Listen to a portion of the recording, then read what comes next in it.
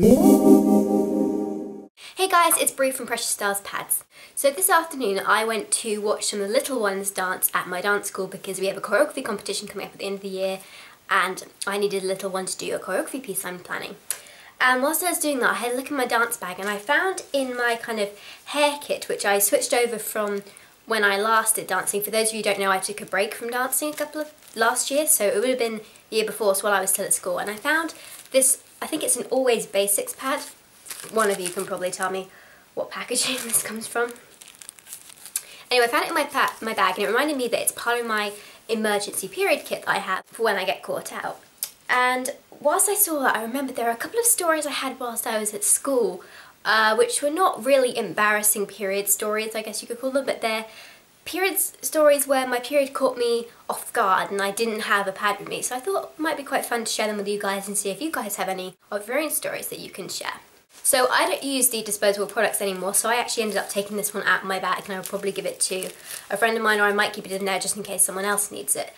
But it used to be that I'd always have a period kit wherever I went, whether it was in my dance bag or if it's in my school bag. I always had this emergency period kit, and I was very, very good with this because I had a whole, in fact I think I had a whole first aid kit, plasters, Nurofen, paracetamol and everything. I didn't even get period pain at this point while I was at school. It was only after I left school because of my chronic illness that I started getting really bad period pain. But whilst I was at school I didn't need it, but I always kept them in there just in case, because there would always be other girls in the class who would have painful periods, or you get a headache, or you have a stomach ache or whatever. So I had everything you could possibly imagine in this little kit, and of course I had several pads and tampons and everything in here. So there are only a couple of days in our school year over here when we never took our bags into school, and the only two I can think of right now, but there might be more, are when we had the carol service at Christmas and when we had open day, which is our last day of school, when it's it's also called prize giving.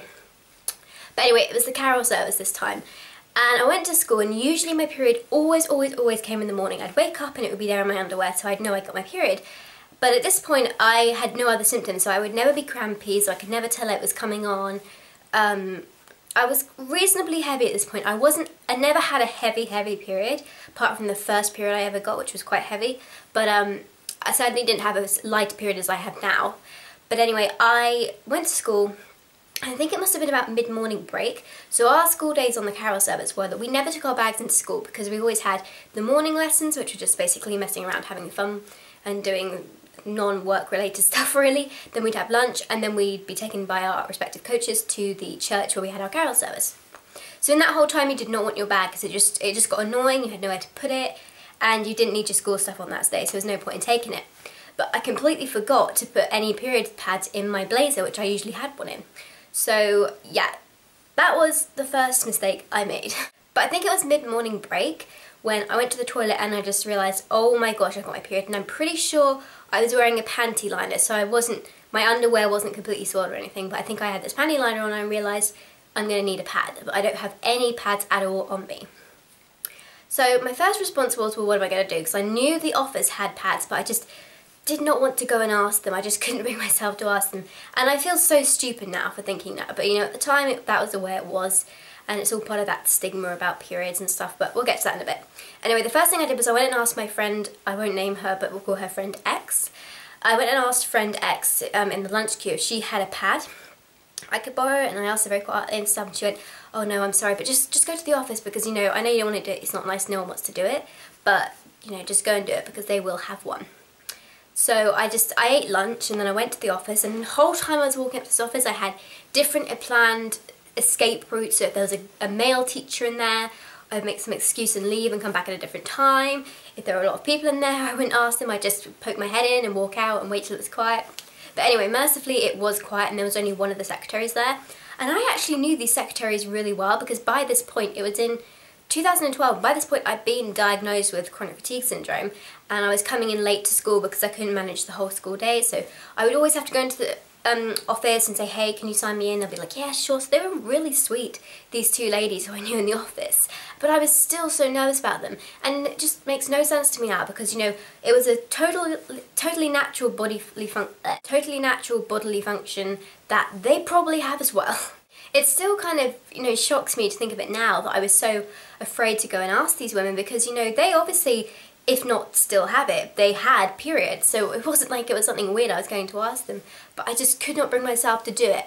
But once I went in there and I said to her, hey, I think on my period I haven't got any pads, she's like, oh yeah, it's fine, we've got pads and tampons here. You can take a whole selection and stuff, because all schools are required to have them. So if you can't afford them, especially in the state school systems, if you can't afford them, then they always can provide them to you, that they have to do that.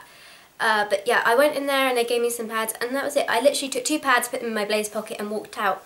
And as I was walking out, I thought, what the heck was I worrying about? Like, I just made a fuss over nothing, really. But again, it's all part of that stigma about how periods are shameful and we can't possibly let people know that we have them. And now I would not think twice about, if I was still at school, if I walked into that office and said, hey, could I have a pad? I've got my period. Even if there's a male teacher in there, because it's like, it's an all-girls school, so, you know, they're working around girls. They all know that we have periods, so it's hardly secretive, but it just blows my mind now. And of course, I wouldn't be worried now because this is my job, talking about periods. But yeah, so that's story number 1. The second story I have is more kind of, I wasn't caught out, but I forgot I had my period. So it was day 3 of my cycle, and we were going to the House of the Parliament. And, you know, we went on this trip, and I remember I had my period, so I'd had, as I said before, it's the 3rd day of my period, and I think I had either 1 pad on me, or I just had, the only pad I had on me was the one I was wearing, I put on that morning when I got into the bathroom and left for school. But anyway, once we got to the House of Parliament, we were all allowed, because it's a kind of reasonably long coach journey, all allowed to go to the toilet, so we all went into the nice, smart, new building that they have, like, that's like adjacent to the House of Parliament, and you go underground to them. It's kind of a weird system, but yeah. So that's how it works. Anyway, I went into this nice, smart building, went to the toilets that were very, very nice, I remember that, and I looked down and I thought, oh my god, I have my period, I don't have my school bag on me, because they just gave us a clipboard and a pen. It was, again, a nuisance to have a bag with you, or I had a bag with me and I didn't have a pad, but I'm not entirely sure, I can't remember exactly, because it was when I was in year 10, and I would be in year 13 now if I was still at school, or 2nd year of 6th form. But either way, I did not have any kind of period protection on me. And I remember thinking, oh my god, how am I going to get through this entire day? Because my 3rd day of my period, is usually a reasonably heavy one. Not heavy, it's usually a moderate day for me, so not enough for me to be constantly worrying about changing it, but enough for me to need to think about changing it at certain points in the day. So I looked down and I thought, oh my god, I've got my period, and I completely forgot. And I think I might have just remembered when I went into the toilets, but then realised I didn't have any pads, and I was too shy to ask anyone if they had one. Or I might have asked one person again and they said no, and it wasn't the kind of thing I could ask people about. So I kept it hidden and everything, and I went into the toilet, and you know, I hadn't bled very much on this pad, so I just decided, you know what, I'm going to wipe it off and put it in the toilet, and I'll just wear this pad, because it's not going to leak, it's got plastic backing, but it's going to be uncomfortable, but you know, I'll survive, it won't leak through. But mercifully for this day, because we went from the House of Parliament straight to the National Art Gallery, I think, and then we went back, but for some reason, and I think my body might have just known that today was not a good day to bleed, you know, today was not the best time for Mother Nature to intervene. And, you know, for some reason, that 3rd day of my period, while I was there, I did not bleed at all after that 1 speck I had in the morning.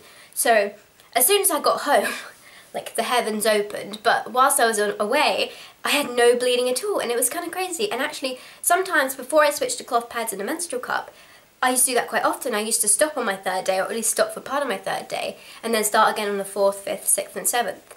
But now I'm very, I'm heavy on the 1st, what's the word?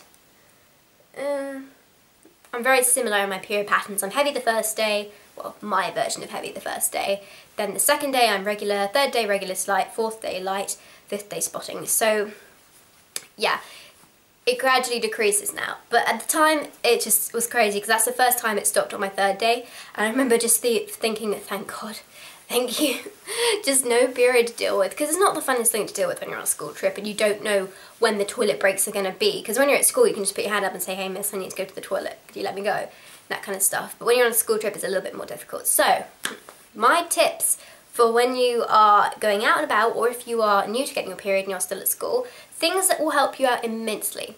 Number 1, if you're like me and we always had to wear a blazer whenever we had any big events, so for both those trips, if I'd had some pads stored in my blazer, I would have been fine, because, you know, we had an inner pocket in our blazer. So, you know, there's 2 pockets down on your hips, sometimes 1 pocket up here for your phone, and then there's one inside that we always hid our phone in. But you can always slip a pad into one of those pockets.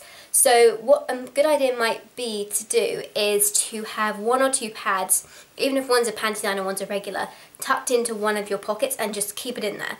Because, you know, if you're using a disposable pad, that's fine. I mean, it's slightly different with cloth, but I guess you could still keep one in there. But yeah, that would definitely be my biggest tip, because that's what we always had to do. And certainly always have an emergency period kit in your school bag, because I think I did need to use that one once or twice. You know, I would think I've got a period in the morning and I'd actually forget to put period stuff in my bag in the morning, so it was always good to have that stuff there.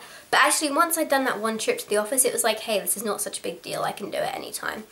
But yeah, so those are kind of my tips, I guess I would say, and that's my story. So they're not really embarrassing period stories, because I dealt with them fine, but they are kind of lessons to be learned, I think, in terms of dealing with your period, that weren't really traumatic for me in any way. I mean, they weren't pleasant at the time, but looking back on them now, I can see that's not actually that big of a deal, just your period, really. So yeah, thanks for watching, guys. Please subscribe, and I will talk to you later. Bye-bye.